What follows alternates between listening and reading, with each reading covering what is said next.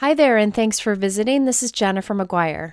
So a few weeks ago, someone asked me what my favorite technique was. Well, I share a lot of techniques, and I have several different favorites. But I think my favorite distress ink technique is ink transfer. Now, in the past, I have called this faux monoprint, but I think ink transfer is probably a better name for it. Now, this is a technique that you can do if you have any die cutting machine and if you have any stamps or stencils. You can use other dye inks besides distress ink, but I find distress ink definitely works the best because it reacts so well with water. So I'll first show you a bunch of examples of this technique using stamps and stencils, and then I will show you how I turned some of them into cards, and in my next video I'll have even more ways to turn them into cards. Okay, let's get started by using this ink transfer technique on some backgrounds.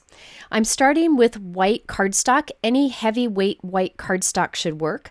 I'm using Neenah Classic Crest Solar White 110 pound because I know it'll hold up well while I do this technique. Now I'm using my Waffle Flower Water Media Mat, that's that white surface, because it kind of holds the paper while I apply ink to it. I am direct to paper applying Tim Holtz Distress Ink. You want to put down as much ink as possible while doing this. So I do not recommend using an ink blending tool to do this. I think it's better to go direct to paper with the pad. That way you get a lot of ink in the paper. The more ink you have in the paper, the more intense this technique will be. I'm making most of my background solid because that's the look I'm going for today. You can do multiple colors, which you'll see me do later, but most of them are solid. I also recommend using darker or vibrant colors for this. Softer colors don't transfer as well. The transfer is very soft, so brighter is better. Now I have a bunch of white cardstock pieces covered with distress ink here.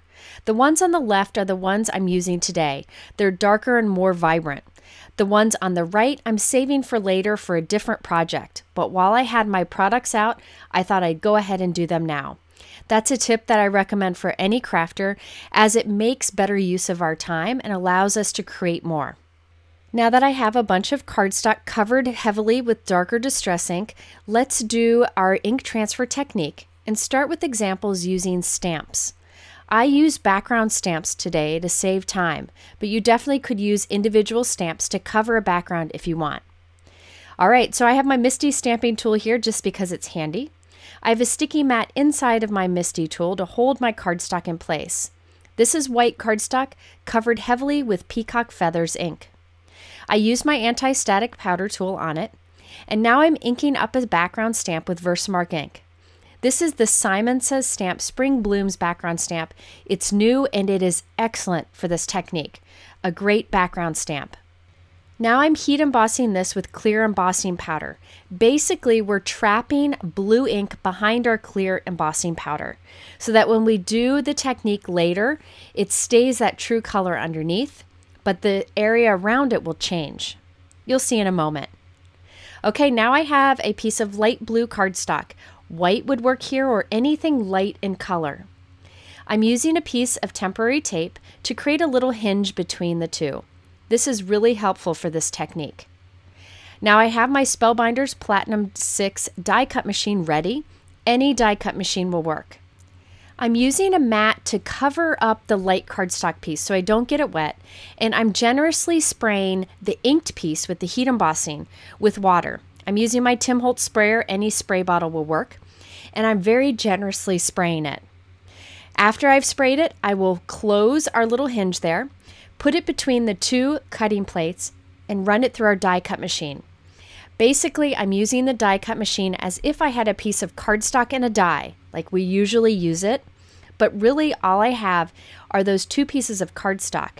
We're just applying pressure to them, which will cause the ink from our heat embossed paper to transfer over to that plain light blue cardstock piece.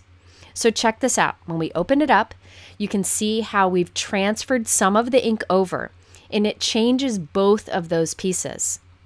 This is a fun way to stretch your distress inks. It works very well with distress ink because distress ink reacts with water, which allows it to transfer from the one side to the other. But you could do this with other dye inks. I repeated the process to transfer even more ink, and look at those two beautiful backgrounds we end up with. Now I think it's best to see the technique in action a lot, so let's do some more. Here I have dark green distress ink on white cardstock, and then I clear heat embossed the same image. I'm attaching it to a light blue cardstock. Now I'm generously spraying that green side with water, the side that has the distress ink and the heat embossing. I'll then close my little pieces together and run it back and forth through the die cut machine. I like to go back and forth a few times. While I do this, that green distress ink that is not under the clear embossing will transfer slightly over to the light blue cardstock. Anything under the clear embossing will stay true to color. I like to do the process twice, as I mentioned, so it transfers more color, but that's totally up to you.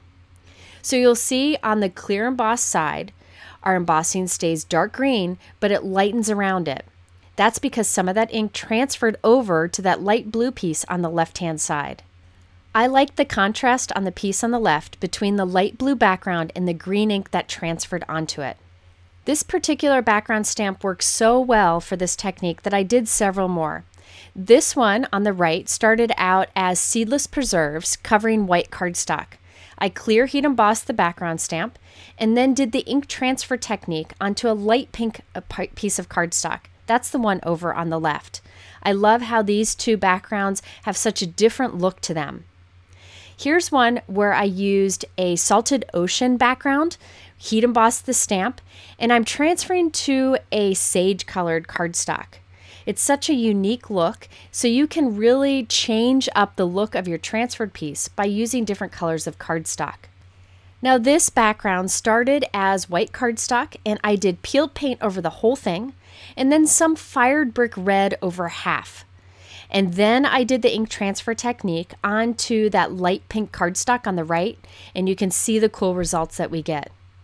Now here's another one. This time I used the new Salvage Patina Distress Ink. Great new color from Tim Holtz. I'll link to it below. I used that on half of the cardstock, and then I used the Twisted Citron on the other half, and then used a brush to blend between.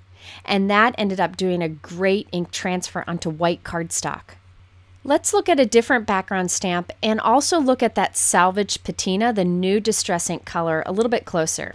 Look how beautiful this color is. Definitely by far my favorite of the Distress Inks. That's my favorite color in my whole house is this pool color. I covered white cardstock with that, and then I used peacock feathers, which used to be my favorite, to apply some darker color on one end, and then I blended between the two with my blending tool. Notice I still am going direct paper to make sure I get a lot of ink on that cardstock. Then I'm adding a little bit of Mermaid Lagoon on one end. Look how beautiful that is. A really fast way to get a blended look. I then clear heat embossed the Simon Says Stamp Spring Flowers background stamp. I've used this one before. I'll link to it up in the top right. And then I did the ink transfer technique once again. And look at the beautiful version we get over here when I transferred onto white cardstock. Such a fun technique that gives you two backgrounds in one. I will link here on the top right to another video where I show a lot more about this particular technique. I call it faux monoprint in that technique, but it's the same thing. So check that out if you want to learn more about this. Okay, now here's one where I use the solid grid, a new background stamp from Simon Says Stamp. I clear heat embossed it over a background that I did with Lucky Clover Distress Ink and Chip Sapphire. Now this time there's a lot of solid area, so I use a brush to dab off some of that water that we spray on it. I want the water to absorb into the cardstock around the embossing, but not sit on top of the embossing, so just dabbing it with a cloth helps. I then did the ink transfer technique onto light blue cardstock, and check out those two very different backgrounds that I get. I am a big fan of techniques that result in 2 for 1, and this is my favorite using distress inks. All right, now I wanted to show you that this technique works also with single images. Here I'm using the Simon Says Stamp Flower Cluster Wood-Mounted Stamp. Nothing stamps better than a wood-mounted stamp. And this one is a beautiful one. So I clear heat embossed this on top of a piece of white cardstock that I covered with abandoned coral distress ink and a little fired brick red towards the center. The reason we clear heat emboss is it traps some color behind it and keeps it true to color. Then when we spray the water, everything around it will react. All the ink around the stamped image will react and cause that ink to transfer. And look at this. Both backgrounds are completely different looking, but we were able to create them both at the same time with this ink transfer or faux monoprint technique. Again, if you want to see this particular technique in action much more with tons of examples, I will link to a video at the top right here and at the end of this video if you want to check that out. But next, let's look at this ink transfer technique using stencils. The nice thing is this ink transfer technique works great with pretty much any stencil you may have. I'll do two different examples, and they're very different stencils.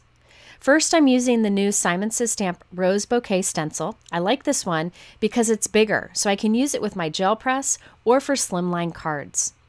I am once again starting with a nice heavyweight white cardstock and covering it very generously with distress ink. The nice thing about this is you do not need to be careful to blend colors if you want multiple colors on your background. This technique is very forgiving, so you'll notice I don't look for a great blend here. You just want to get down as much color as possible. Okay, so now I have my die cut machine and I have my inked background that I'll spray generously with water. Most of the water absorbs into the cardstock, but you might see a little shine on the top still. I lay that on my cutting plate, then my stencil, and then a piece of plain light colored cardstock. I have ivory here. Then I do my other cutting plate. So basically I'm putting those 3 layers between my cutting plates as if I were doing die cutting with a wafer thin die. Very simple. It's just applying pressure. So what happens in the open areas of the stencil, some of the ink transfers off of our inked background, which you see here, over to our uninked background. And what's really cool is the stencil leaves an impression in the cardstock too. So you have a little bit of a raised effect on both pieces. Such a cool technique. This particular stencil works great for it. My next example has picked raspberry and seedless preserves covering white cardstock, spraying that generously with water, and then I'll pick that up and put it in my die cut machine. Again, you put this in your die cut machine as if you were doing a wafer thin die cutting, how you usually use the die cut machine. You put your stencil on top of that, then a light pink or light colored piece of cardstock, and then run it back and forth a few times. I do usually use white cardstock, but if there's a lot of open area, like with this stencil, a light colored piece of cardstock is nice so that the background isn't too much white. Now remember, at this point they're still a little wet, so I gave it some time to dry, and here are the results. Look how beautiful they are. Remember, the stencil does make an imprint on both, which really makes it stand out even more. Such a beautiful technique. On the inked one, you get a lighter background, and on this one, the raised areas get that color from the ink that transferred to it. Now let's try this technique with a detailed stencil, the Simon Says Stamp Cosmo Flowers. It's an older one. I have a piece of white cardstock here, inked generously, and then I sprayed it with water. Put it on my cutting plate. Now I'll lay the stencil on top, a piece of ivory cardstock on top, and then my other cutting plate. I'll put that back and forth a few times, and when I take it out, look at our 2 different backgrounds. Now the ink transfer onto the piece on the left isn't great because I didn't use enough water. If you get a look like that where it doesn't all transfer, you need to use more water. But I thought I could still use it and just cover up that area. And this piece I think is just gorgeous because of the impression the stencil made, and you have a very subtle look. Great for a background on any card. Okay, so now I have a bunch of backgrounds done. Lots of them. I spent the afternoon doing these. It was so much fun. But notice a lot of them have curled up because I use so much water on my cardstock for this technique. I do recommend cardstock over watercolor paper for this, as the ink will transfer better. But what I do is I put that warped cardstock piece into a folded piece of printer paper, and I run it through my laminator on the hot setting. Thankfully, my laminator doesn't get hot enough to mess with the clear embossing, but look at it, flattens it nicely. My clear embossing will get a little cloudy looking from that heat, so all I do when I take it out is add some more heat to it with my heat gun, and it makes the clear embossing shiny again. Now look at this piece, it's really warped. I put it between the folded piece of printer paper, run it through my laminator. Again, it's on the hot setting. And when it comes out, it'll be much flatter, and now it'll be easier to work with as we add it to cards.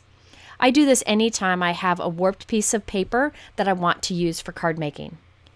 Next, I wanted to show you one more thing you can do to these backgrounds. Any of the backgrounds that has clear heat embossing on it. If you want to remove that shine, you get a really cool look.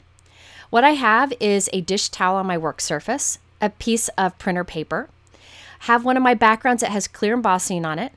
I put another piece of printer paper on top, and then I have an iron that's set to high without the steam. I put that pressure over it, and it transfers the clear embossing powder from my inked background onto the printer paper. And I repeat this process twice. This causes your background to be more muted, you don't have the shine on it, and just gives it a really cool look. I've demonstrated this particular technique in more detail in another video, which I'll link here on the top right if you want to check that out. But I had a lot of these vibrant backgrounds that had clear heat embossing, and I wanted to kind of tone them down. And by doing this technique, it helped to do that. Again, printer paper on top. You do not want the embossing powder to touch your iron. You don't want to ruin your iron. Then go to a fresh part of your printer paper and repeat it to remove any more. Now, my iron never touches clothes because I don't like to iron, but you could also get an inexpensive iron just for crafting if you want. So I did that iron off technique on all of these backgrounds, and now I like them even more. I just like that smooth look without the shine. The clear embossing had trapped the darker color underneath it, allowing us to do that cool technique. But then we can remove the clear embossing and we get these two-tone backgrounds, and it's really smooth and looks beautiful. Okay, now we have a bunch of backgrounds. I'm going to turn some of them into cards today. I have some tips for you.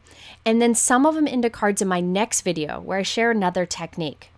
Because this was a 2-for-1 technique today, I have so many backgrounds I just couldn't fit it into one video.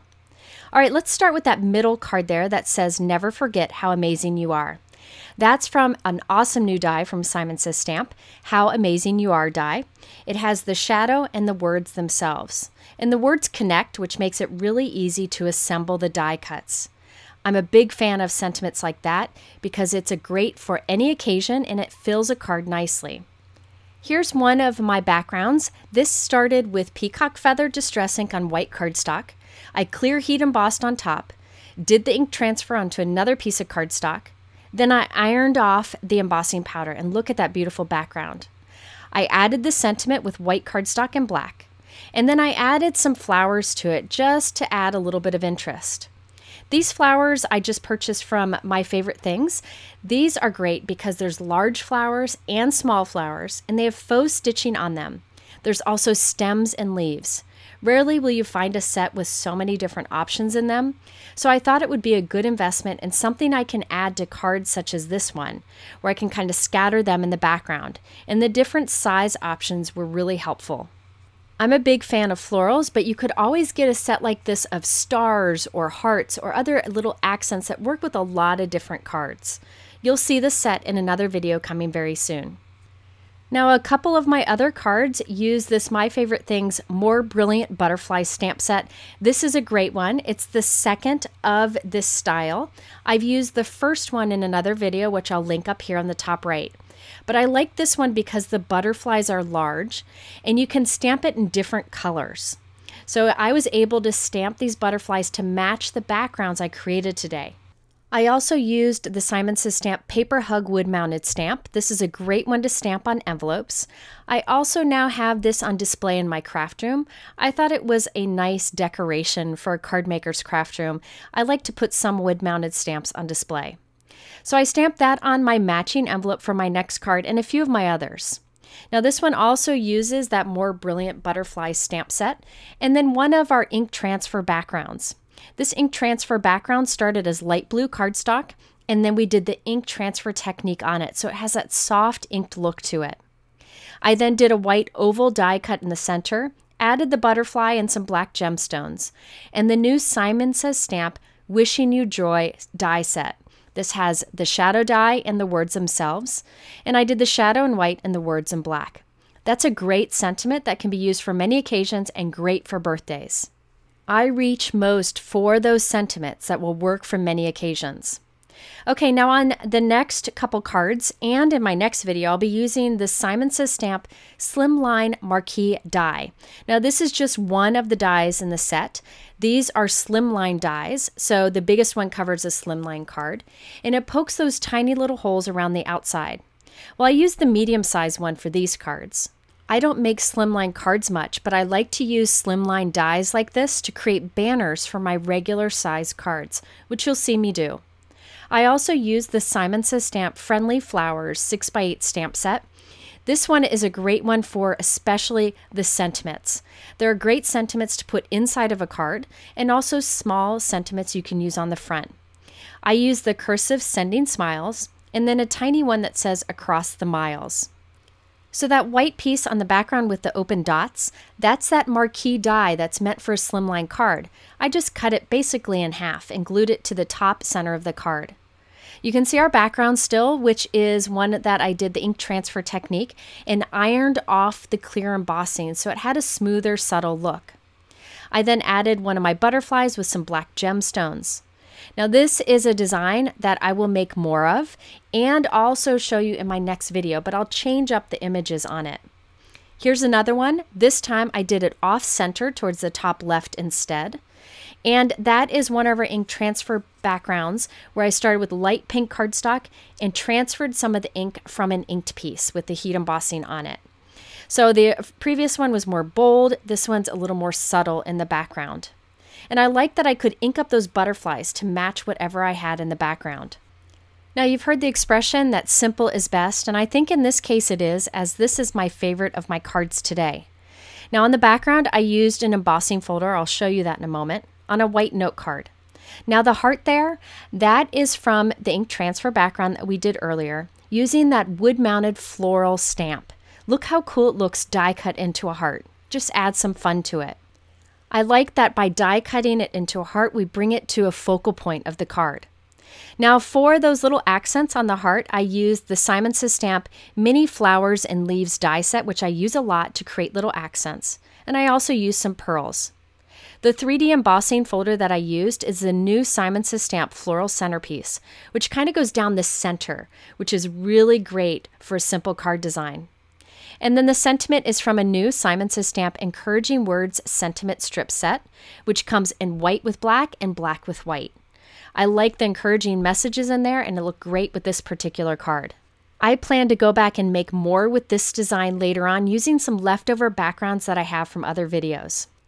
For this one, I also took one of my bold ink transfer backgrounds and used a die to cut it smaller to create a focal point. I used an oval die and then matted it with another oval and added it to a white note card that I used an embossing folder on. By the way, all of my cards today are 4 1/4 by 5 1/2. Now that sentiment strip is from the Simon Says stamp Encouraging Words strips that I showed you earlier. The embossing folder is this new one, Magnolia Branches, absolutely beautiful, and it adds detail to the background. And the flower die cut, that's the Simon Says stamp Poppy flower, which I've used before in videos.